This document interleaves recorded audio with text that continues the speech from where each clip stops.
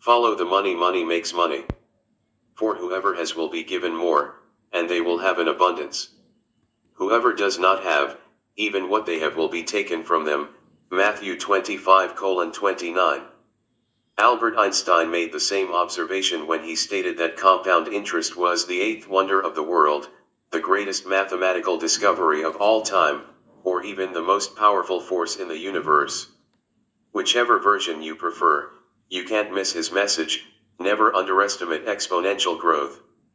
Actually, there's no evidence that Einstein ever said any of those things. The quotations are all apocryphal. But this very misattribution reinforces the message. Having invested the principle of a lifetime's brilliance, Einstein continues to earn interest on it from beyond the grave by receiving credit for things he never said. Most sayings are forgotten. At the other extreme, a select few people like Einstein and Shakespeare are constantly quoted and ventriloquized. We shouldn't be surprised, since small minorities often achieve disproportionate results.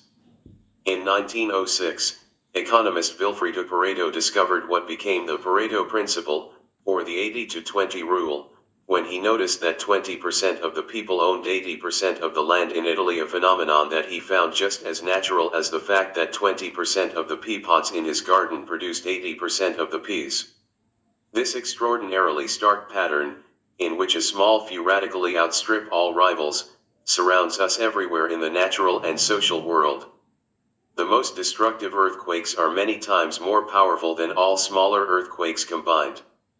The biggest cities dwarf all mere towns put together. And monopoly businesses capture more value than millions of undifferentiated competitors. Whatever Einstein did or didn't say, the power law, so named because exponential equations describe severely unequal distributions, is the law of the universe. It defines our surroundings so completely that we usually don't even see it. This chapter shows how the power law becomes visible when you follow the money. In venture capital, where investors try to profit from exponential growth in early-stage companies, a few companies attain exponentially greater value than all others.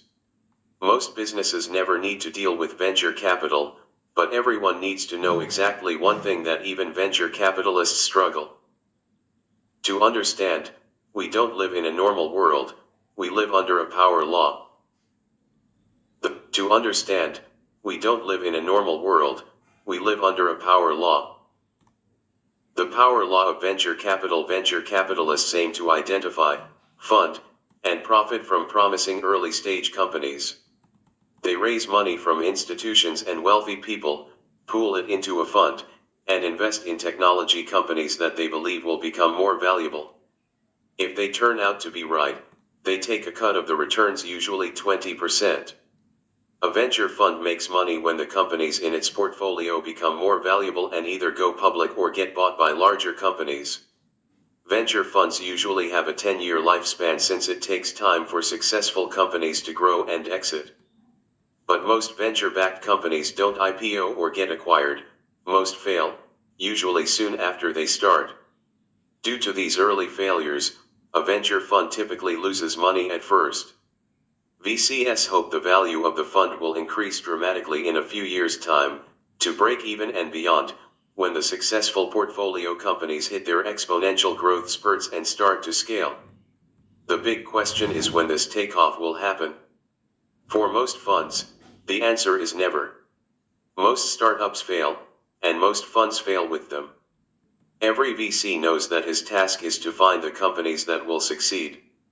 However, even seasoned investors understand this phenomenon only superficially. They know companies are different, but they underestimate the degree of difference. The error lies in expecting that venture returns will be normally distributed, that is, bad companies will fail, mediocre ones will stay flat, and good ones will return 2x or even 4x. Assuming this bland pattern, investors assemble a diversified portfolio and hope that winners counterbalance losers. But this spray and pray approach usually produces an entire portfolio of flops, with no hits at all. This is because venture returns don't follow a normal distribution overall. Rather, they follow a power law: a small handful of companies radically outperform all others. If you focus on diversification instead of single-minded pursuit of the very few companies that can become overwhelmingly valuable, you'll miss those rare companies in the first place. This graph shows the stark reality versus the perceived relative homogeneity. Our results at Founders Fund illustrate this skewed pattern. Facebook, the best investment in our 2005 fund, returned more than all the others combined. Palantir, the second best investment, is set to return more than the sum of every other investment aside from Facebook. This highly uneven pattern is not unusual, we see it in all our other funds as well. The biggest secret in venture capital is that the best investment in a successful fund equals or outperforms the entire rest of the fund combined. This implies two very strange rules for VCS. First, only invest in companies that have the potential to return the value of the entire fund. This is a scary rule, because it eliminates the vast majority of possible investments. Even quite successful companies usually succeed on a more humble scale. This leads to rule number 2, because rule number 1 is so restrictive, there can't be any other rules. Consider what happens when you break the first rule. Andreessen Horowitz invested $250,000 in Instagram in 2010. When Facebook bought Instagram just 2 years later for $1 billion, Andreessen netted $78 million, a 312x return in less than 2 years. That's a phenomenal return, befitting the firm's reputation as one of the Valley's best.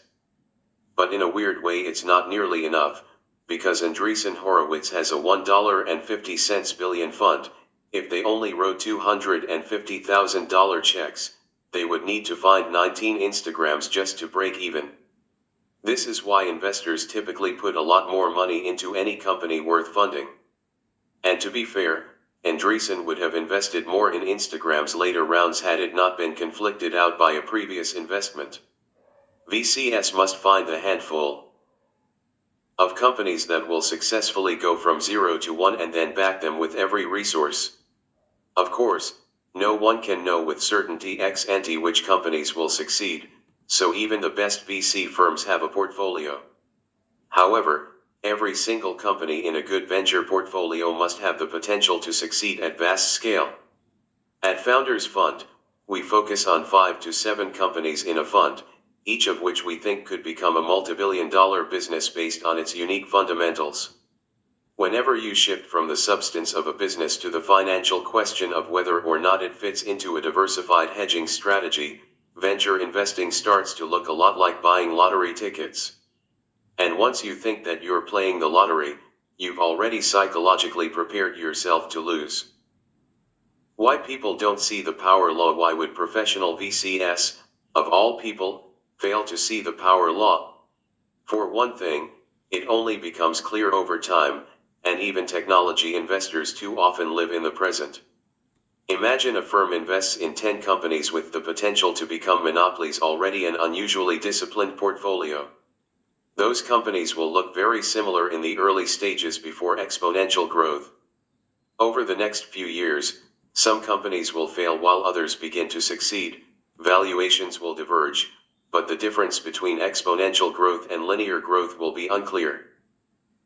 After 10 years, however, the portfolio won't be divided between winners and losers, it will be split between one dominant investment and everything else. But no matter how unambiguous the end result of the power law, it doesn't reflect daily experience. Since investors spend most of their time making new investments and attending to companies in their early stages, most of the companies they work with are by definition average. Most of the differences that investors and entrepreneurs perceive every day are between relative levels of success, not between exponential dominance and failure. And since nobody wants to give up on an investment, VCS usually spend even more time on the most problematic companies than they do on the most obviously success, not between exponential dominance and failure. And since nobody wants to give up on an investment, VCS usually spend even more time on the most problematic companies than they do on the most obviously successful. If even investors specializing in exponentially growing startups miss the power law, it's not surprising that most everyone else misses it, too. Power law distributions are so big that they hide in plain sight. For example, when most people outside Silicon Valley think of venture capital, they might picture a small and quirky coterie like ABC's Shark Tank, only without commercials. After all, less than 1% of new businesses started each year in the US receive venture funding, and total VC investment accounts for less than 0.2% of GDP. But the results of those investments disproportionately propel the entire economy. Venture-backed companies create 11% of all private sector jobs. They generate annual revenues equivalent to an astounding 21% of GDP. Indeed, the dozen largest tech companies were all venture-backed.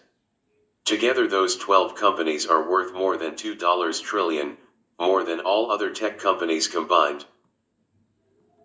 What to do with the power law? The power law is not just important to investors, rather, it's important to everybody because everybody is an investor.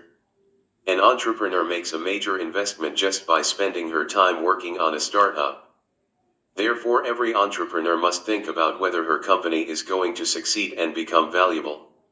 Every individual is unavoidably an investor, too. When you choose a career, you act on your belief that the kind of work you do will be valuable decades from now. The most common answer to the question of future value is a diversified portfolio. Don't put all your eggs in one basket, everyone has been told. As we said, even the best venture investors have a portfolio, but investors who understand the power law make as few investments as possible. The kind of portfolio thinking embraced by both folk wisdom and financial convention, by contrast, regards diversified betting as a source of strength. The more you dabble, the more you are supposed to have hedged against the uncertainty of the future. But life is not a portfolio, not for a startup founder, and not for any individual. An entrepreneur cannot diversify herself. You cannot run dozens of companies at the same time and then hope that one of them works out well. Less obvious but just as important, an individual cannot diversify his own life by keeping dozens of equally possible careers in ready reserve. Our schools teach the opposite. Institutionalized education traffics in a kind of homogenized, generic knowledge. Everybody who passes through the American school system learns not to think in power law terms. Every high school course period lasts 45 minutes whatever the subject. Every student proceeds at a similar pace. At college, model students obsessively hedge their futures by assembling a suite of exotic and minor skills. Every university believes in excellence, and 100-page course catalogs arranged alphabetically according to arbitrary departments of knowledge seem designed to reassure you that it doesn't matter what you do, as long as you do it well. That is completely false. It does matter what you do. You should focus relentlessly on something you're good at doing, but before that you must think hard about whether it will be valuable in the future. For the startup world, this means you should not necessarily start your own company, even if you are extraordinarily talented. If anything, too many people are starting their own companies today. People who understand the power law will hesitate more than others when it comes to founding a new venture. They know how tremendously successful they could become by joining the very best company while it's growing fast. The power law means that differences between companies will dwarf the differences in roles inside companies. You could have 100% of the equity if you fully fund your own venture, but if it fails you'll have 100% of nothing. Owning just 0.01% of Google, by contrast, is incredibly valuable, more than $35 million as of this writing. If you do start your own company, you must remember the power law to operate it well. The most important things are singular. One market will probably be better than all others, as we discussed in Chapter 5. One distribution strategy usually dominates all others. 2 for that see Chapter 11. Time and decision-making themselves follow a power law, and some moments matter far more than others see Chapter 9. However, you can't trust a world that denies the power law to accurately frame your decisions for you, so what's most important is rarely obvious. It might even be secret. But in a power law world, you can't afford not to think hard about where your actions will fall on the curve.